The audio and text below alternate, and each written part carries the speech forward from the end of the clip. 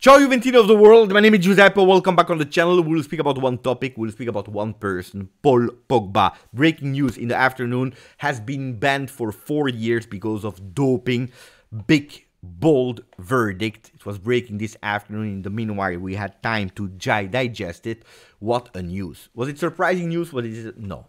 We knew. Because when you are not taking the option to go for a plea deal, that means halving the request asked by the accusation, you know that you can go two ways. Or go, it's over, and you can go back to play. Or you risk, because that's a risk, because you don't take the plea deal, to have the maximum punishment. 4 years. What does that mean in other words? It's over.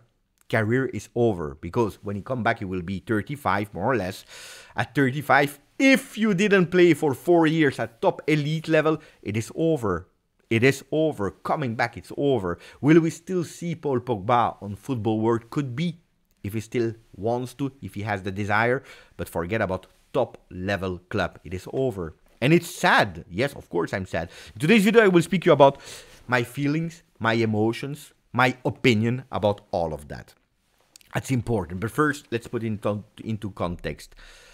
Paul Pogba, 4 years request. He's saying, I received today the verdict, and I believe that the verdict is incorrect. So according to him, it's incorrect. He's also saying that he's sad, he's shocked, he's heartbroken for everything that he has built in his playing career, in his professional career. It has been taken like that away from him. Also saying, and that's important, as a consequence of the decision announced today, I will appeal this before the Court of Arbitration for Sport, which means he still has the desire to fight, to show that he's not guilty, and trying to overturn it. It can be that it's totally cancelled and that he can come back on football tomorrow. Can be that it will be half the punishment. When will it happen? It will happen in 5-6 months. It takes extremely long. Is it true or not? I don't know. I always said something. If someone is responsible for something, they need to be accountable. Like Fagioli. He said it himself, I was responsible, I made a mistake, I take the consequences. And this is for everyone on earth. You are guilty, you pay the consequences, as easy as that. If you're not guilty, and you're able to prove it, to show it, well, then you have to be solved. You need to not be punished that much. But of course, that's a difficult situation. He needs to do it anyway. Am I sad for Paul Pogba? Of course I am sad. Of course I am sad. Well, 4 years, that means the career is over. For a top talent like him, for a player like him, of course I'm super sad. I watched Paul Pogba since he arrived. And before his first game, I already saw the potential. And I tell you, since 2012, because I'm an old vintage football fan of Juve, I have Del Piero, I have Del Trezeguet, I have Buffon, and before that, the 95, 96, 97, 98 teams, that will always be here in my heart. Nobody will ever top them. But in that second part of my supporting career, 2012, when he arrived, not a lot of players were able to give me the... He had everything. Physicality, the technique, acrobacy, football IQ.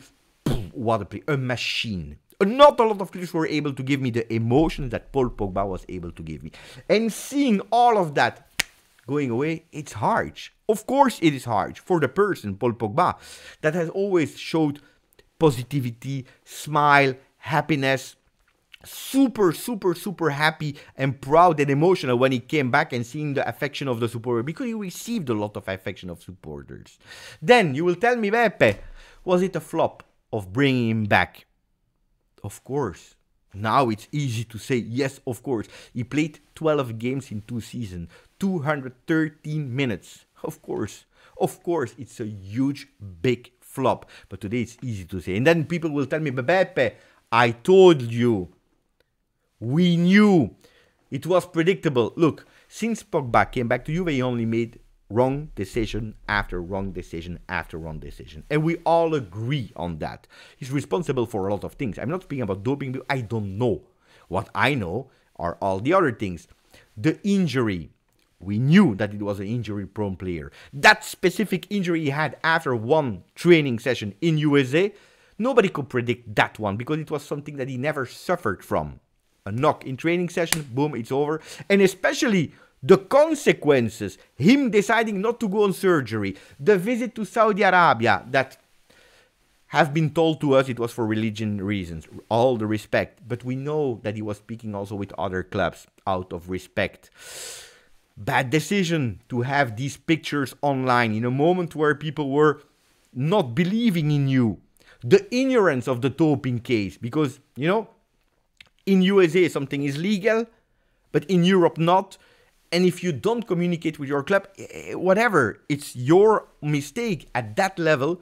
It is your decision, your responsibility to communicate. If you don't do it, you pay the consequences as you are doing now. So of course it's a big flop. But could we predict all these kind of things? No, we couldn't. We could predict an injury-prone player that had low back problems, that had knee problems, that had that problem. Yeah, but what happened at Juve, nobody was able to predict it. And it's sad. It's the reality. We can say it at the moment as we speak, and it will probably be like that because the journey with Juve is probably over. Well, it is the biggest flop transfer ever of Juve, or at least from the last 10 years. He's responsible for it. Yes, of course. But you know, that's not what is really hurting me the most. Paul Pogba is one case. What is hurting me the most as a person, at Beppe, not as GJustjuve, as Giuseppe Bognanni, Beppe, is the reaction that I see online. We are living in a world where it's hard for me. I promise you it's hard for me. Because as soon as a news is out, it's a race. Race for the first one that goes with the biggest bold statement. We have to judge. We have to say, I told you. We have to say, it's deserved. Without knowing the person, without knowing the details. It's the first one that is putting the biggest clown emoji. I even read it's Allegri's fault. I even read Beppe. It's because of you. That's what I read today. We told you that you were too happy. As if being happy in a sport like football that is based on emotions is a crime. I'm sorry. It's a pity to see all of that. The humanity is lost. Today, whatever topic, it's not only on football, but whatever topic, I feel sincerely that there is less and less and less humanity. We don't take time to say we are speaking about a person that is probably suffering. Is it deserved? Maybe yes. Did he do mistake? Maybe yes. But we are still speaking about the person. And we don't care. We are harsh. It is black or white. It is left or right. It is this or that. There is no middle way. And we go hard. And we go and we put. Sincerely, it's hurting me. And I'm also extremely sad for something else. I'm extremely sad also for the people that received a bit of hope. In the last few weeks, in the last few months, since 2024, the beginning, a lot of people here in the channel, in the comment section, they ask me, Beppe, is it true that Paul Pogba will be back? We read it online. A source. It hurts me that people believed in it. I always told you, wait, there is one thing sure. The core decision has been postponed because he wants to defend himself. And him and his entourage, they believe that they can defend themselves because they believe that they are innocent. But we don't know what will happen. Paul Pogba is back and will be back on the field? No, ragazzi. No. It hurts me. The race for likes, the race for being a source. You know, my experience is not a lot of people know. And most of the time, when it's not your profession, when you know, you don't speak. Because you can't speak. Or you have a relationship with the player, and they tell you some things, and out of respect, you don't spread the word.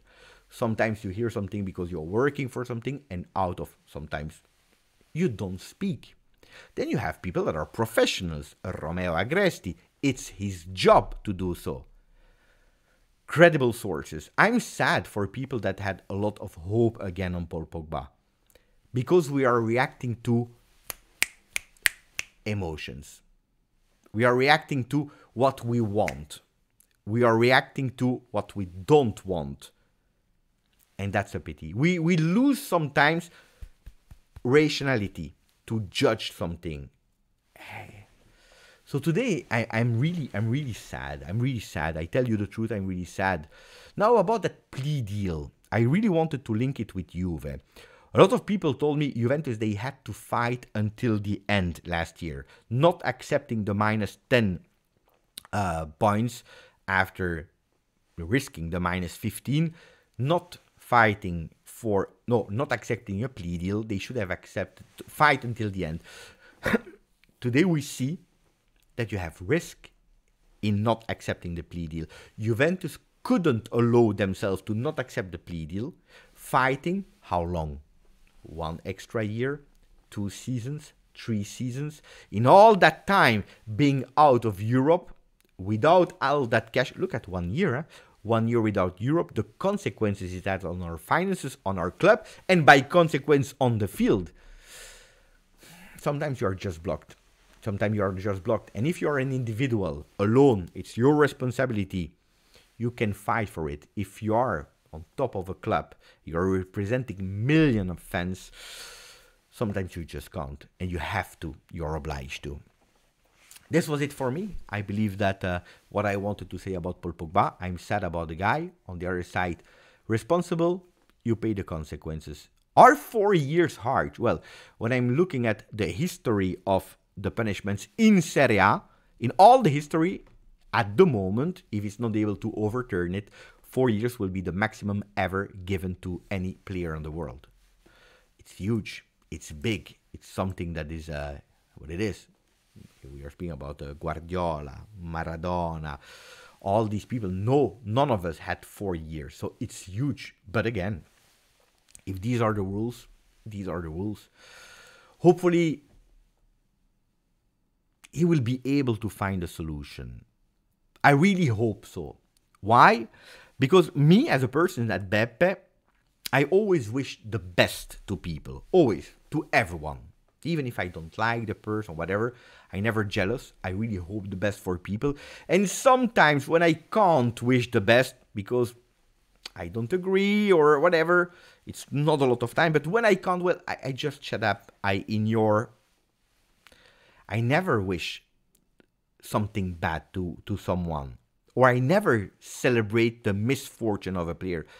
And that's what probably hurted me the most. I see people, because they told so, they are celebrating Paul Pogba ban. The misfortune of a person more than a player. And this needs to make us think. Thank you, grazie, forza, Juve. Ciao.